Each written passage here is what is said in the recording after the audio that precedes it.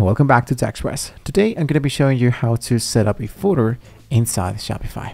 To get started, it's going to be really easily processed. First of all, I'm going to be sure to log into my Shopify administrator panel. I want to navigate directly to the left section that says Online Store, and then click into Themes. Inside Themes, I have a current theme already been added. Really important to choose the option that says Customized.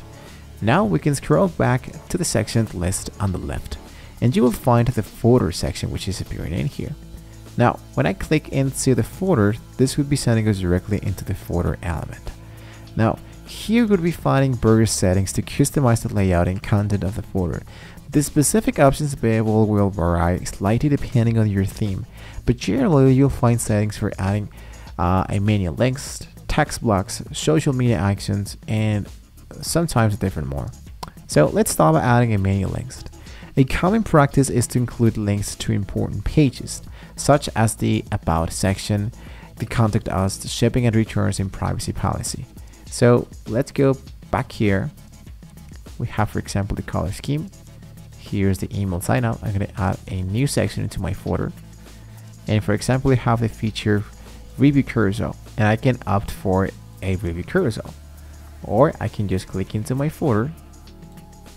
I go for add. And here I can add a menu. So into menu, I click into my quick links and I go for footer menu. Now in this case, I have nothing into my footer menu, but I can hit into edit. And this one is going to be sending us directly into our footer menu. So for example, my label should be, for example, shipping and returns. And this links should be sending them directly, for example, into policies or blog posts or pages. I can add a new page, and the shipping and the returns, for example, it's going to be changing for customer, and a new one, for example, I'm going to type in for company information, and I hit them into a specific element. I hit into save, and when I go back, it should be added automatically here. So the footer menu, let's go back, quick links, and I change this from replace main menu, replace footer menu. And there we go. It doesn't look that bad actually. So what I need to do now is to check out here. Let's go back. And if I wanted to change more elements or to add more, I can add a new block, for example, brand information. So I have, for example, this quick links where I can just select it and move to the next position, like this, or to duplicate it, hide, remove, and do much more. Now we can add multiple menu blocks. So this is a great place to include your store contact information. So for example, I can go back, and here where it says brand information, I'm going to be adding new block and text. So here what I can do is to put this a little bit down and start by adding more information about myself. For example, let's say fifth, and it says heading, let's say for example that I go for Ghastly Store Inc. Information about myself. And if I wanted to, once again, I can move this. I think that we are actually good to go with that.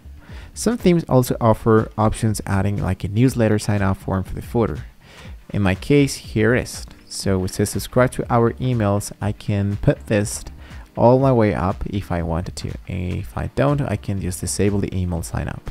But I think this one actually works for me really well. And lastly, guys, here what you can do is you want to change the background color of the footer, the text color, or the font size. You can also adjust the padding margin then.